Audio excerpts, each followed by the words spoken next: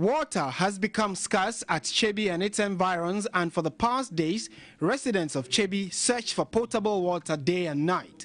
This is because the operations at the Kyebi water treatment plant has been suspended. Pollution levels of the water at intake points along the Birim River has passed the acceptable threshold. The over 4,000 residents and their dependents who rely on the daily supply of 101,000 gallons of water from the Kyebi treatment plant are in distress. We now buy and depend on pure water. The Birim River is closer, but it's now polluted.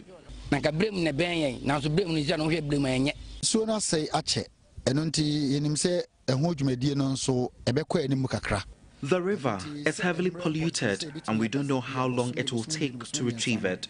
Maybe in 3 months it should be okay.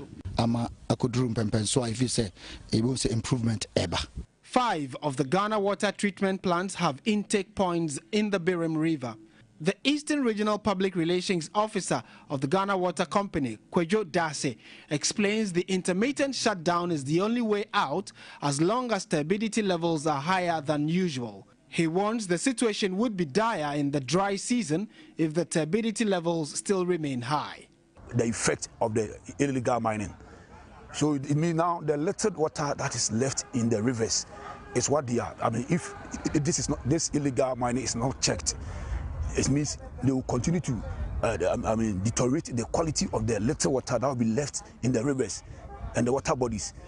And the consequence is that intermittently, water company will have to be shutting down their plants, waiting for the water to get better. So you can imagine if it prolongs, then there will be shortage of water in all areas where Birim passes. The Ochihini Osajifa Moitio for Repaying II is concerned about the development and has called for the enforcement of laws against illegal miners.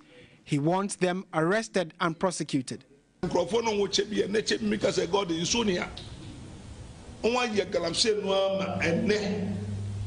water company was home to me my issue.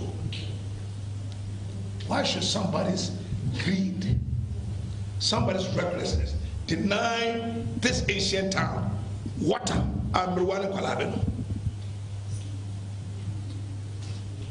and they show said this is how it looks like.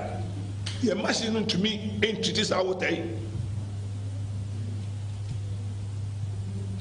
And those who are doing this are criminals and they need to be arrested. There's no two ways about it. They are criminals and they need to be arrested. The Ghana National Small-Scale Miners launched an Operation Halt Chamfang and set up a task force to clamp down on illegal mining activities on the river as part of plans to restore it. Deputy Regional Police Commander COP Emmanuel Chumesi Ankra gave his support to the task force but cautioned them to be guided by the laws. The Birim River, which derives its name from the Birimian rock formation, yields most of the gold in the eastern region. Mining activities over the years has polluted the Birim River, affecting water production of the Ghana Water Company Limited.